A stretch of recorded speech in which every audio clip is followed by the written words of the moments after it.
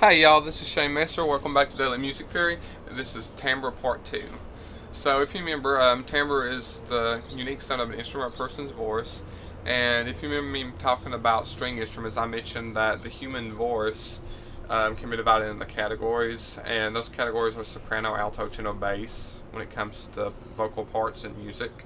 So soprano is obviously the highest, alto second, tenor third, and then bass is the lowest. Generally, soprano and alto are sung by females. Tenor and bass are sung by males. These parts don't always necessarily correspond to vocal type. Vocal type's a little bit different. It also depends on certain qualities such as the actual timbre of the voice, how bright and dark it is, that is, the weight of the voice, things like that, not just range. But when we're talking about vocal parts, the most common are soprano, alto, and tenor, bass. And basically, I would demonstrate this, but we haven't talked about pitch yet, so I'm going to probably talk about voice typing a little bit later on, just as a funsy video. So we might do that after we've talked about pitch a little bit. But just to give you an idea, most bass parts would range from about here at the lowest up to about somewhere right through there. Most tenor parts, tenor and alto parts of music are generally kind of confined to a limited range. So I would say for like the average tenor part, probably no more than maybe about the highest. An alto part, probably about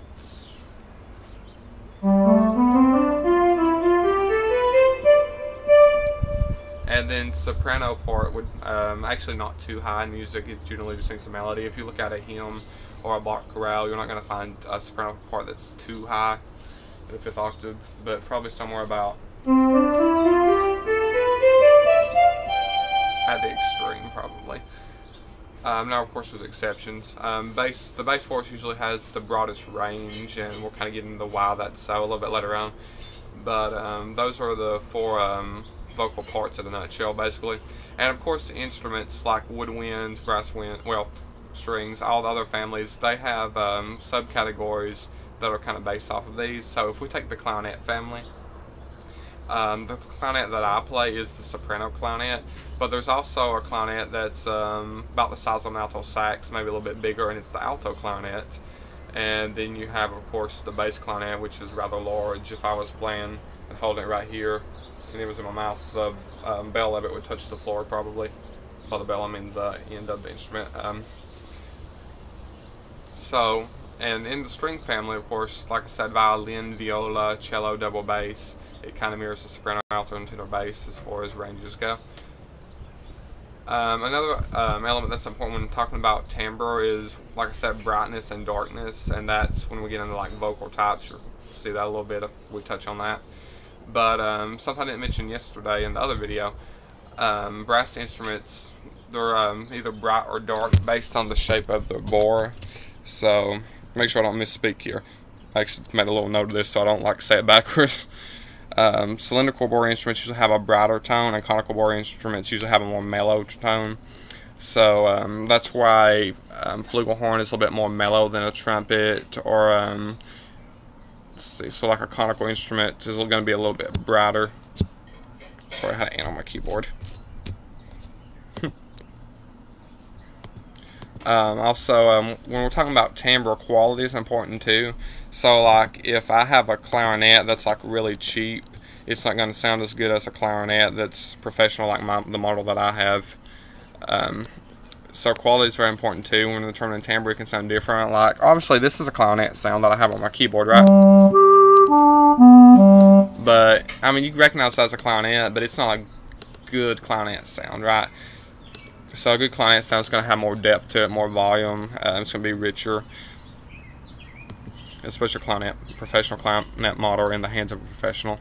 And that leads to a very interesting question: can you own a timbre? And the answer to that's really complex, because even if we take an instrument like the piano, right? That's a piano, but this is also a piano.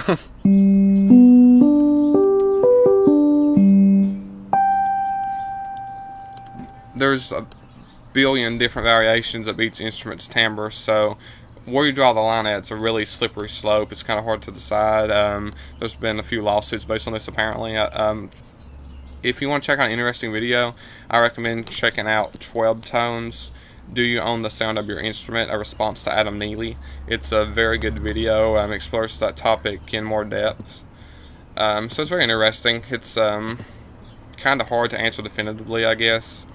One other thing I will mention about timbre is why it's important to us as composers in music, or people studying music theory, not just musicologists, but when you're interested in studying music for composing or arranging.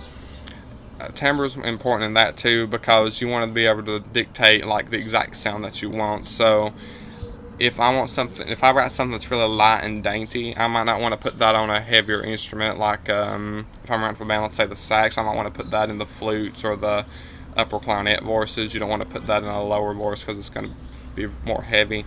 So that's why timbre is important, because you can get the exact sound that you want most of the time.